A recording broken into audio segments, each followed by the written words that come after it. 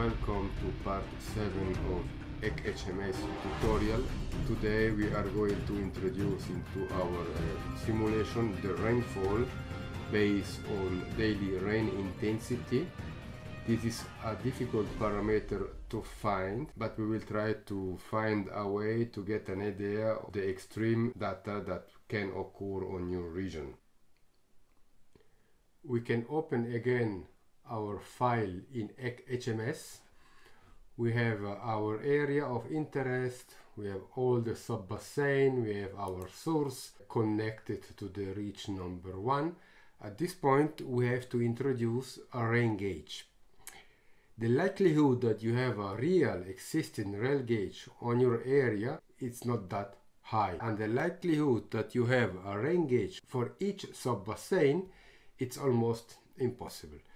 That's why we have to find a way to find the rain intensity for your region. Of course, if you have time and if you have the connection, you can contact your meteorological institute of the country, and you might get the best data possible, historical data, and all what you need. But in reality, you don't have the time to ask for precise data. So what you can do is to browse the internet. Of course, each country might have its own meteorological page, which is fine. Maybe you can straight away download the data from the internet. If not, you need to browse the internet and find the best data possible. For example, for Switzerland, we have a page in German where you could find historical extreme water event. On this page I can find the historical rain intensity, the sum of the day, and I can see in my region we are going up to 420 millimeter. This is the highest rain intensity measured so far in this area, and I don't know if this is the 50 years rain event or the 100-year rain event, but I don't really care. In my case, I'm going to work with 420 millimeter as a daily sum. You might have other pages. For example, this one can help the Weather Spark. Here you can find the rain intensity in millimeter per day of each area. Maybe not everywhere, but fine. You might have to look for a good data source. You might even put in the comments some good sources that might help other users in the future, and myself as well.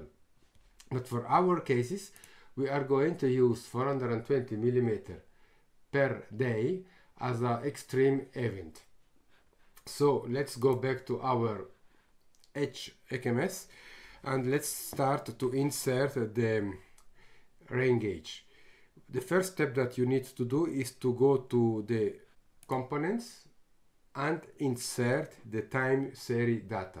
Here you need to click on new, and you get the name of the time series data, and you can give a description if you want. Of course, if you are working with several time series data, it is worth to give a good description. You will see a new folder has been created here called time series data, and with a gauge number 1. If you click on the gauge number 1, we get some parameters. First, here you can write a description. Data source, we can enter the data manually, incremental millimeters, and here we can choose the time interval. I would like to have 10 minutes time interval. Here it is the location of your rain gauge. For us it's not important in this case because we don't have a special place for the rain gauge. We have only one for all the basin, so no need to fill it. The next one will be the period of measurement, time window.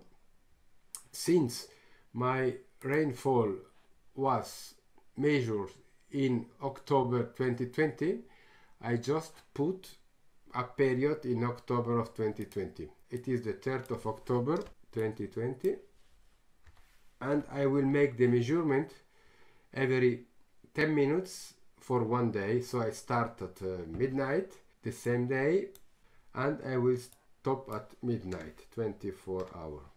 And here on the table I need to insert the millimeter. So what I know it is that I have only 420 millimeter per day, but I don't know exactly every 10 minutes how much rain it was falling. What I know is just that the sum is going to be 420. I will assume that this rain falls down over 3 or 4 hours.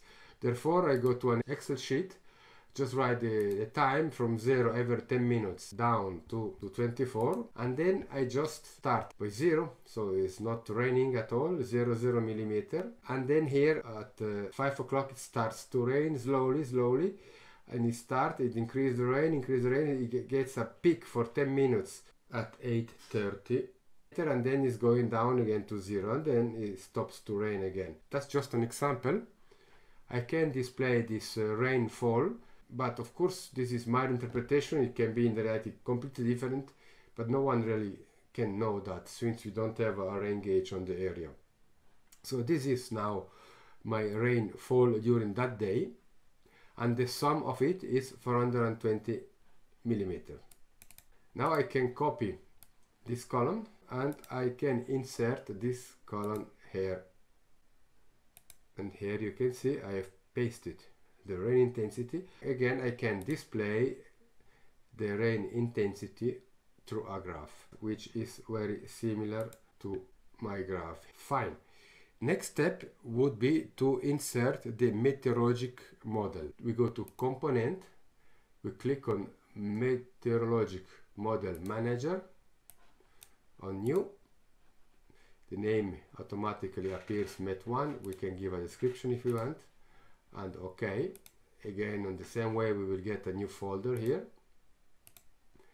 Met1, and here we have some parameter.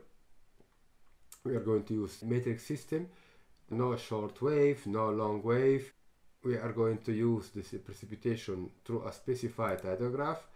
There is no evapotranspiration, there is no snow melt.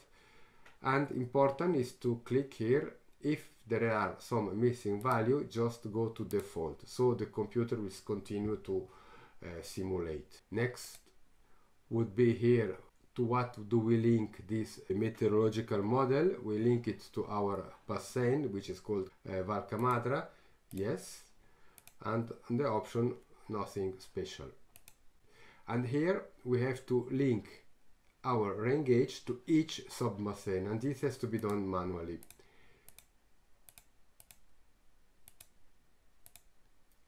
Of course, you could have a different rain gauge for each sub-basin, and we are not going to do that. And I save. As next step and the last step, we have to introduce under Component Control Specification Manager. Click on New, Control 1, and again on the same way we are going to have a new folder called Control Specification, and here we can add the description. We need to start on the same date, so 03 October 2020, start time 00, and then end date is 03 October 2020, and end time 24, and again interval every 10 minutes. Fine, that's it. At this point we have created our rain gauge based on an hypothetical extreme rain intensity. Don't forget to save everything. This is the end of the part number 7 of the tutorial.